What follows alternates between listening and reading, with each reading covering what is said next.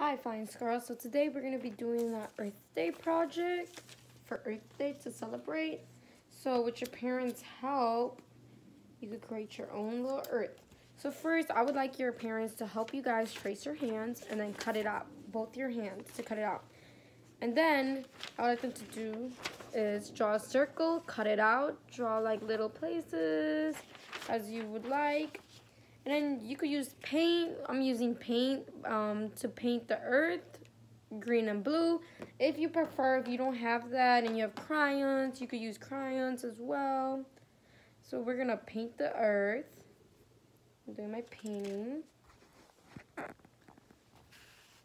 So you're gonna paint. We have green. What a beautiful green. So I think this would be a little fun for the kids to do is paint their earth. Gonna do green.